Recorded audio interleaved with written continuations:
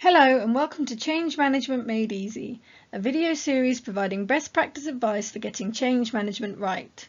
This is brought to you by Change Proud, a change management training and resources platform. In this episode, we're going to be helping you understand how to write a case for change. So what is the case for change? The case for change is essentially your business case for your change program or project. And it's ultimately what you would write before you begin to go into delivery and execution of your change project. So it's usually something that's required up front in order to get funding, in order to get resourcing and investment, and in order for the business to understand what the case is for creating this change, for implementing it, why it's needed, and therefore why the business needs to invest time, resources, money, etc. in helping it to be achieved.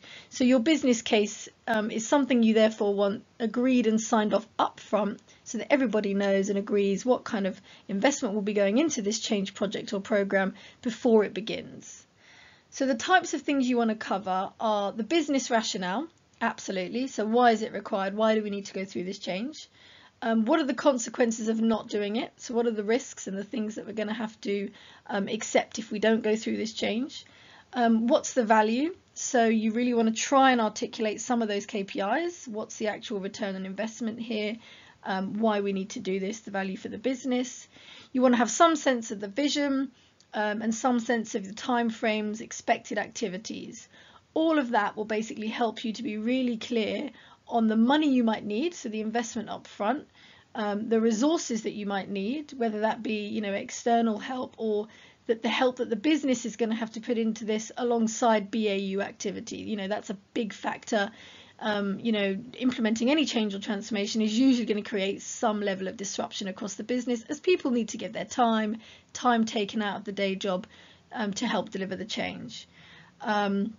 It can be a really useful resource as well for when you're then onboarding individuals into the program, and it can really help with leadership alignment so that you've got a key document to refer back to when looking at the rationale for the program and providing evidence if at a later date you need to talk about where the investment came from, who agreed to the funding, why you've got the resources that you've got, etc. You've got that kind of evidence that's been signed off and looked at by key stakeholders so that everyone's in agreement as to taking this change forward and delivering the program.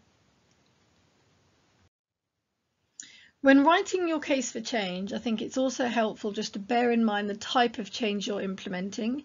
And in a really simple sense here, just think of it in terms of, is it tactical at one end of the spectrum or transformational at the other end of the spectrum? And how big is the gap between these, in terms of the desired ways of working that you're looking to create?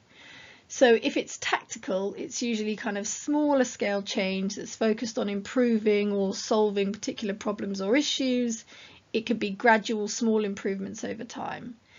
If it's transformational, however, it's likely to be on a larger scale, going to take more effort and resource, more time out of the business, more complex change, complex stakeholder landscape, etc.